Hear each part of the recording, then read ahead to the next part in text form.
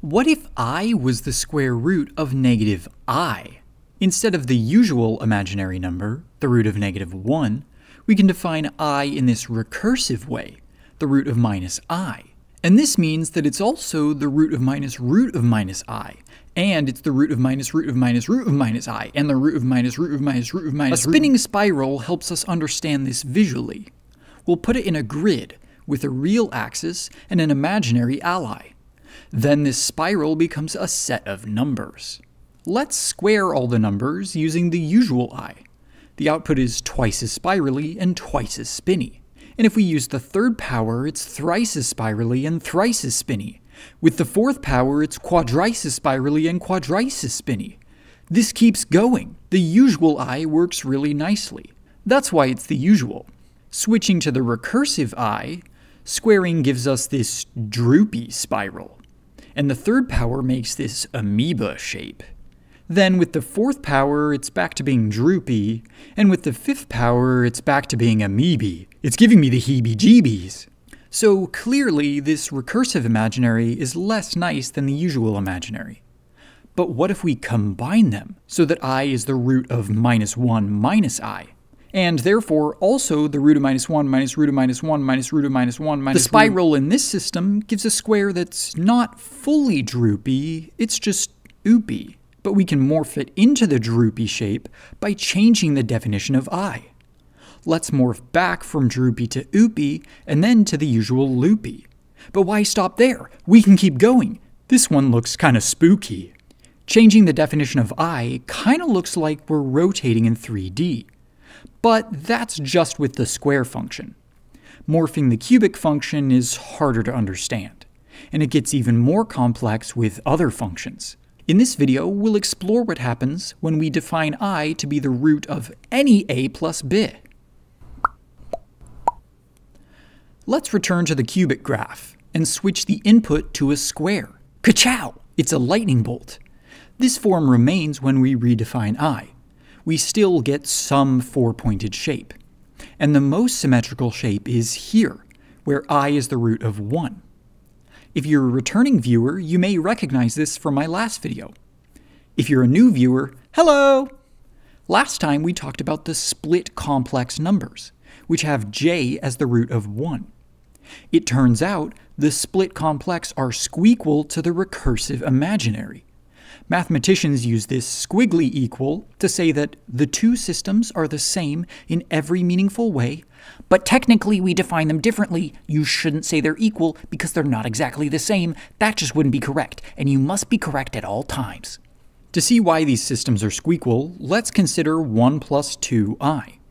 If we square it, then do a little algebra, we end up with 1. This number squares to 1. It acts the same as j. So we can convert the I into j by going 2 vertically and 1 horizontally. That's a knight's move! The split complex are squeakquel to the knight's move recursive imaginary numbers! To visualize this, let's start with the recursive, and we can morph into the split complex by changing the definition of I. Or instead, we can fix the recursive definition of I and apply a knight's move to the input and output. The effect is the same. We get that symmetrical shape. And it's not just this recursive definition. A bunch of other definitions are also squeakquel to the split complex. As we morph the cubic graph, we always get this four-pointed output. These systems are just skewed versions of the split Wait a sec. Wait, do you see that? The shape is overlapping itself. Can we get a replay? Okay, so the shape is normal, just a four-pointed loop. Here, it crossed over itself. Now it's fundamentally different than before. These systems are not squeakquel to the split complex. And this includes that mixed definition, the root of minus 1 minus I. This mixed imaginary system is actually squeakquel to the regular complex numbers. Although now we have two different I variables. So let's make these ones oopy. I acts the same as 1 plus 2 oopy I over root 3. If we square both of them, then do a little algebra, we end up with negative 1. These two systems act the same. All of these overlapping systems are squeakquel to the complex numbers. Let's put a point to mark the value of I squared. When it's on the left of the screen, we get the overlapping complex. And when it's on the right, we get the noverlapping splits. But interestingly, the border is not in the middle. We can move I² slightly into the left, but the shape is still noverlapping.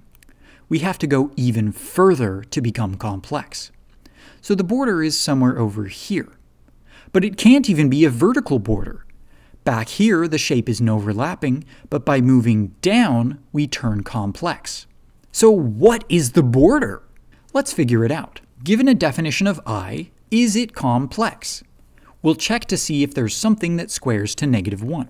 So let's distribute, then replace I² with the definition. And now let's separate the real and imaginary parts of this equation. In the imaginary, we do a little algebra and find that x is -π/2.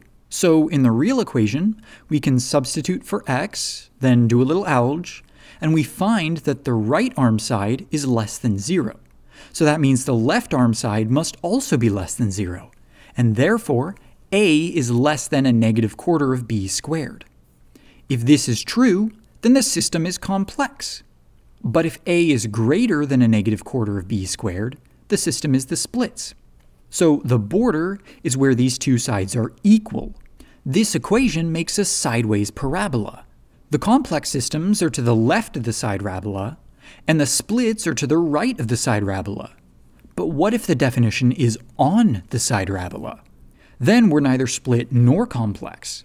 In this case, the system squeakles the duals, where epsilon squares to 0. The duals are the border. A great way to see this is the inverse function. In the complex, the inverse is contained. But if we move it to the duals, then it approaches infinity along a donkey asymptote.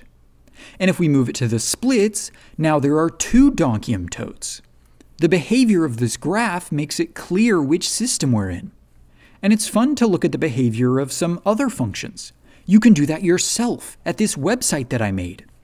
Thanks to my recent supporters for helping me feel justified making this kind of extra content.